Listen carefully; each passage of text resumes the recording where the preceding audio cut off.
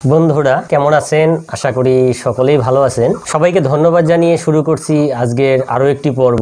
আজকের পর্বে আপনাদের যে বিষয়টি আমি দেখাবো সেটি হচ্ছে আমরা আমাদের ইনকিউবেটর মেশিনে যে বাচ্চা ফুটিয়ে থাকি ডিম থেকে, অনেক সময় হ্যাচিং পার্সেন্ট আমাদের খুব খারাপ হয়ে যায়। আমরা বুঝতে পারি না, খুব যত্ন সহকারে বা লক্ষ্য দিয়ে আমরা আমাদের মেশিনকে পরিচালনা করি, তারপরেও দেখা যায় হ্যাচিং পার্সেন্টেজ খুবই খারাপ। এর পিছনে আমরা যে ডিম সংগ্রহ করি হ্যাচিং করার জন্য তার একটি বিশেষ ভূমিকা রয়েছে। সেই হ্যাচিং ডিম আমরা কিভাবে নির্বাচন করব, কোন ডিম হ্যাচিং উপযুক্ত এবং কোন ডিমটি আমাদের মেশিনে বা হ্যাচিং এ আমরা দিব না বা দেওয়া যাবে না, সেই বিষয় নিয়ে খোলামেলা আজকে আলোচনা করব। তো তার আগে ছোট একটি রিকোয়েস্ট করব, আপনি যদি আমাদের চ্যানেলে নতুন হয়ে থাকেন তাহলে আমাদের চ্যানেলটি সাবস্ক্রাইব করে পাশে থাকা বেল আইকনটি বাজিয়ে দিবেন এবং ভিডিওটি যদি আপনার সামান্য পরিমাণ কাজেও লাগে তাহলে আপনার পাশে থাকা অন্যজনকে ভিডিওটি দেখার সুযোগ করে দিবেন এবং ভিডিওটি লাইক শেয়ার অবশ্যই করবেন। তো বন্ধুরা চলে যাই মূল পর্বে। দেখুন আমার সামনে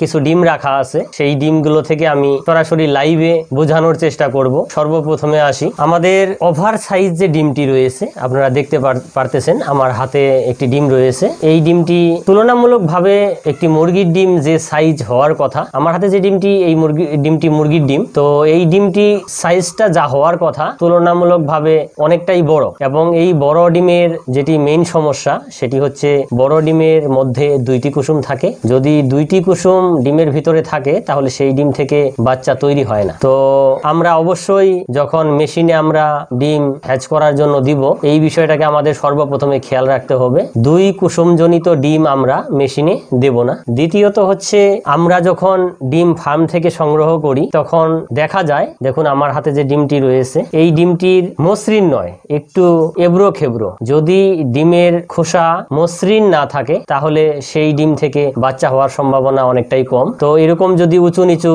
বা অন্য কোনো দিকে ভাঁজ বা কোনাকুনি থাকে সেই ডিমটাকে আমরা অবশ্যই হ্যাচিং এর জন্য চয়েস করব না, সেই ডিমটাকে আমরা ছাঁটাই করে দিব, এটি খাওয়ার জন্য ব্যবহার হবে। তৃতীয়ত আমি যে বিষয়টি বলবো, দেখুন দেখতে পাচ্ছেন আমার হাতে একটি ডিম, আমি আরো একটি ডিম নিয়ে নিচ্ছি। এখানে দুইটি ডিম আপনারা দেখতে পারতেছেন।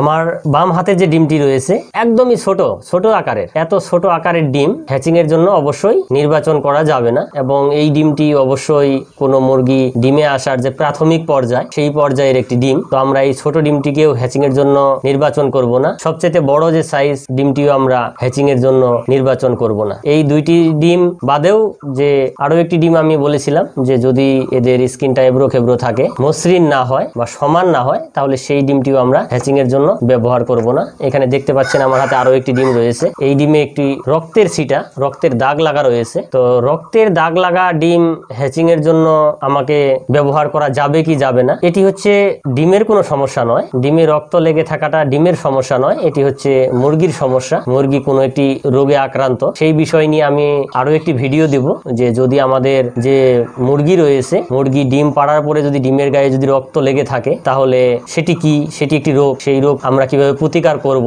এবং এর কি পরিচর্যা করব সেই বিষয়ে আমি আরো একটি ভিডিও দিব, তাহলে আপনারা বুঝতে পারবেন যে এটি কি ধরনের সমস্যা। তো বন্ধুরা তাহলে আমরা সঠিক যে সাইজ রয়েছে ডিমের সেই সাইজের ডিমটাকেই আমরা আমাদের হ্যাচিং এর জন্য নির্বাচন করব এবং যদি আমরা সমান সাইজের ডিম আমাদের মেশিনে দিতে পারি তাহলে বাচ্চাগুলো এক সমান হবে, ছোট বড় বাচ্চা হবে না। সেই ক্ষেত্রে হ্যাচিং এর পার্সেন্টেজটাও ভালো হবে এবং সেই বাচ্চা আমি যখন মার্কেটিং করব বা বিক্রি করব বাচ্চার চাহিদাটাও ভালো থাকবে এবং আমার এই ডিমগুলো আমি অন্যান্য পারপাসে ব্যবহার করতে পারবো। বন্ধুরা আজকের ভিডিও এখানেই শেষ করছি, আমন্ত্রণ রইল পরের আরো ভিডিও দেখার জন্য। সর্বশেষ ছোট্ট একটি রিকোয়েস্ট করব, আপনি যদি আমাদের চ্যানেলে নতুন হয়ে থাকেন তাহলে আমাদের চ্যানেলটি সাবস্ক্রাইব করে পাশে থাকা বেল আইকনটি বাজিয়ে দিবেন এবং যদি ভিডিওটি আপনার ভালো লাগে তাহলে লাইক শেয়ার অবশ্যই করবেন।